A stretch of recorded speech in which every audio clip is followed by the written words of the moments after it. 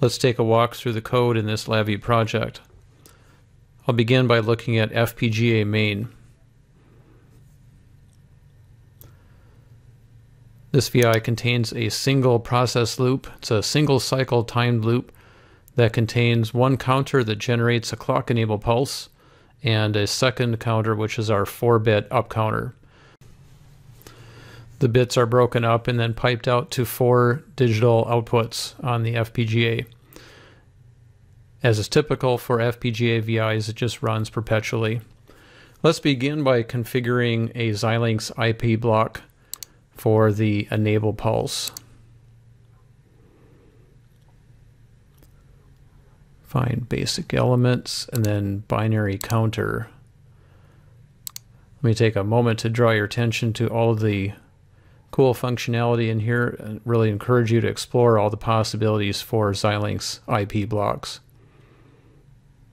Now we'd like to get this functionality. I'll start by double clicking. We'll hit configure. Can take a little bit of time.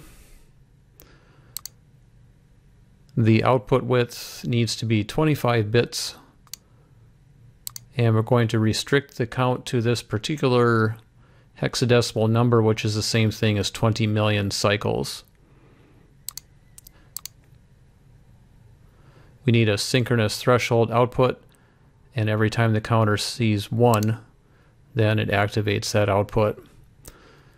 You can take a look at some options in terms of using resources on the FPGA. I encourage you to explore using the fabric versus using some of the DSP48 modules.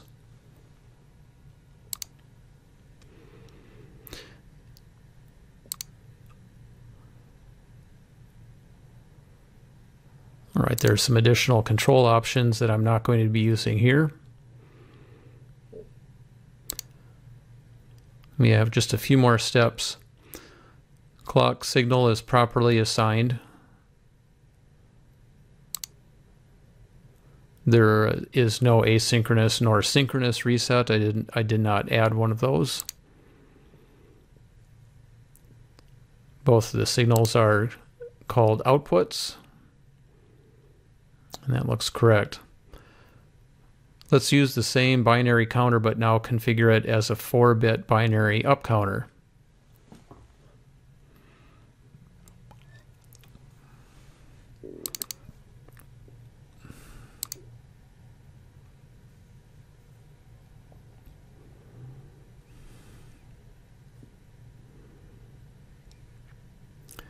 So the output width is 4, increment value is 1. I would like to use the clock enable.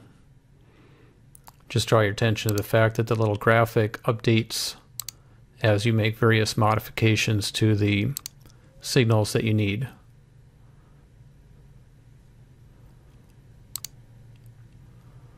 All right, the clock signal is CLK. The enable signal is CE.